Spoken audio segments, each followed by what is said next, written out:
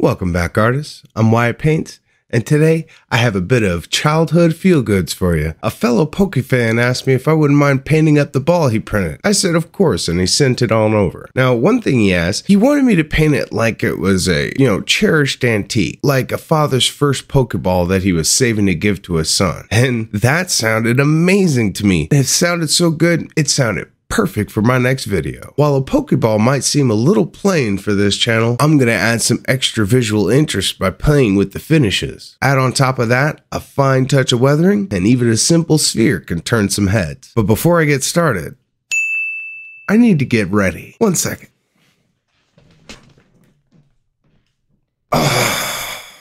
Nerddom engaged, baby. You like it? I'm gonna be honest, I didn't buy this for this video. This is just something I had. I've had this for a very long time. So laugh if you will, but I paid money for this. Real quick before we get started, I'd like to ask, please be sure to hit that like, subscribe button. It really helps out the channel and it helps spread the word about what we're doing here and gets more eyes on it. So that out of the way, let's get over to the spray booth. Let's get started. Actually, this time I'll not be grabbing my brushes, as this project will be 90% airbrush and 10% fingers. Well, that might not make sense just yet.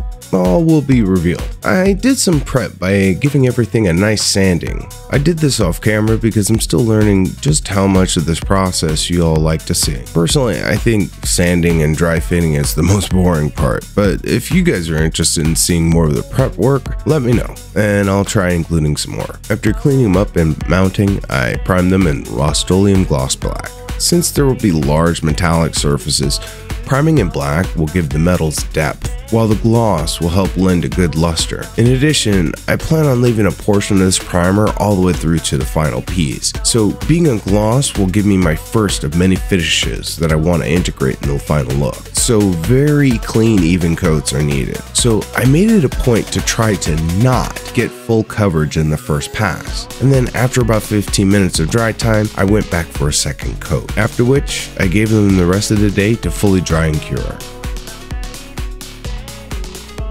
The next day, I started with flat red to paint the top. As per usual with my style of airbrushing, I thinned down my paint and started laying down spirit thin layers.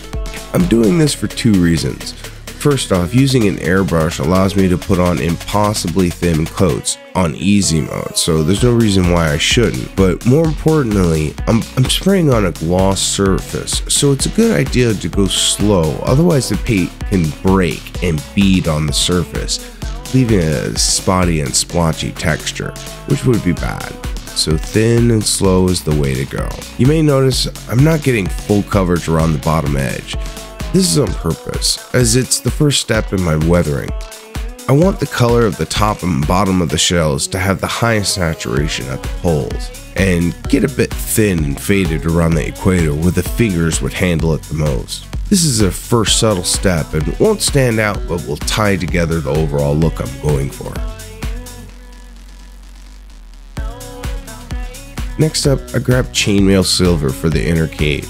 Now, as a heads up to new airbrush painters, metallic paints tend to be heavier and thicker than non-metallic ones, so be prepared to thin your paint more than usual, or even turn up your air pressure if you're a compressor. I'll sometimes go as high as 25 psi while actively blowing really chunky metallics. Just remember, more air pressure is not a replacement for properly thinning your paints. Not only will it spray smoother, but it will make building up even metallics pretty easy peasy. I made sure to avoid the outside of the shells to preserve the black primer and its high gloss. After each half got the saturation I was looking for, I also silvered the accent ring that surrounds the latch button.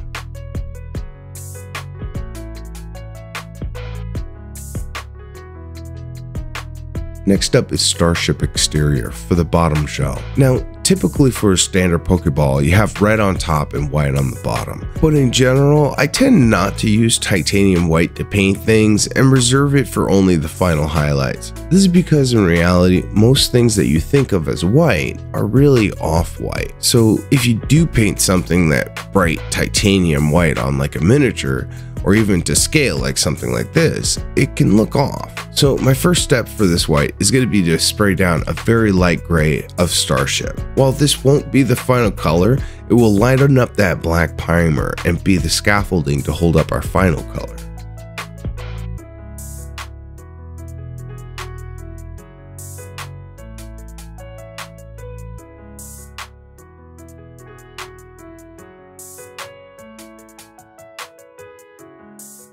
Before I get to those second colors, I'd like to take a moment to thank my subscribers over on Patreon. Every month, your generosity towards me and the channel helps me keep pumping out the content. So thanks. If you'd like to join the Painting Pantheon, there'll be a link to my Patreon in the description below. Also, if you've been enjoying my videos here, I'd like to ask you a small favor. Be sure to go in the comments and write down what you'd like to see me paint in the future. Whether it's busts, more statues, more board game pieces, more props, let me know because I'm interested. While mainly my videos are commissions I do, I also want to make sure I create content that you guys are interested in seeing. So if there's something you'd like to see me tackle, be sure to put it in the comments below. Now, thank you for giving me that moment to make a request. Let's get back to that PokeBall. Before I add any more paint to the outer shell, I want to add some weathering using 1000 grit sandpaper. Even though this is a very high grit sandpaper, you'll need a very light touch or you'll scrape off your airbrush layers way too fast. If this is your first time trying this kind of weathering technique, you can give yourself a bit of a safety net by applying a thin coat of varnish. Since I'm going for a very flat finish for this area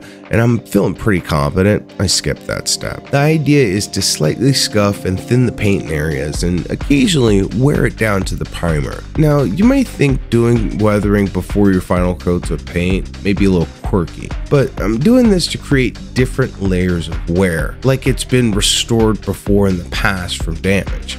The easiest way to do that is to do that damage and then paint over it. Just take your time and with the very lightest touch you could muster, it'll pay off in the end. After sanding and cleaning all the loose dust, the shells were ready for the final coats of color. First up, ivory. As I said earlier, I avoid using titanium white as my main color, and since this was going to resemble an antique, ivory will give us that nice little patina. Unfortunately, my ivory is very old and needs a bit of love to get airbrush ready, so I figured I'd show you my go-to mix to get a paint ready for the airbrush. First, after I've gathered a good amount of paint, next I add a few drops of airbrush flow improver. This will increase the amount of time it takes for the paint to dry, which with paint this thick is absolutely a concern, but only use a few drops, as too much can have you waiting quite a while for your paint to dry. Next, I give it a squirt of water to get things moving and jiving, but not too much, or you'll break the emulsion of the paint medium. I finish it off with a few drops of airbrush thinner. This can lower the viscosity of the paint further than water can before the breaking point, but it's much more expensive comparatively, so I only use a few drops to finish it off. Give it a mix and it was ready to go. As with the previous layer, I focused this on the poles to preserve the thinness around the equator. Just like before, you want thin coats to build up very gradual hue shifts to the ivory. Unfortunately, it's hard to tell under this light on the camera, but trust me, it's there.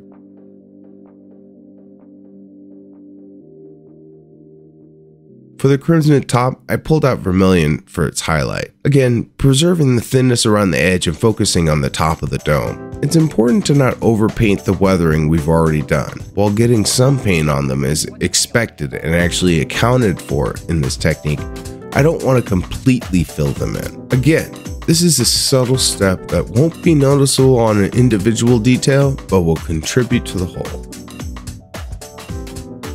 Next, I gave each shell a coat of Purity Seal. While I find Citadel's paint line to be a bit more expensive than it's worth, I really have never had a negative thing to say about Purity Seal. It goes on easy and it dries to a very matte, almost dusty finish, which gives me my third surface for this ball. Matte, high gloss, and the brushed aluminum of the cage. Time to add one more. Using graphite powder, I'm going to be adding a black chrome finish to each of these inner cage inserts. I picked up a jar of this fine ground graphite from Amazon for about 15 bucks and I'm pretty sure it's going to last me forever. It's super easy to use. Just put down a super smooth coat of gloss black first. The smoother the better, and it has to be gloss. Then rub the graphite into the surface. You can use a paper towel or your finger. I wore gloves because I didn't want to leave fingerprints everywhere. Along with the insert, I also chromed the latch button and the outer latch ring. Once I washed my hands, it was time for final assembly. And wow, this looks great. I definitely think it looks like it's been thrown in the tall grass more than a few times. What do you guys all think? Is this something you'd like to try? Look for it in the description below, along with Amazon links to a few of the products that I've used in this video. Keep in mind that using the link won't cost you anything extra, but it will earn the channel a bit of commission.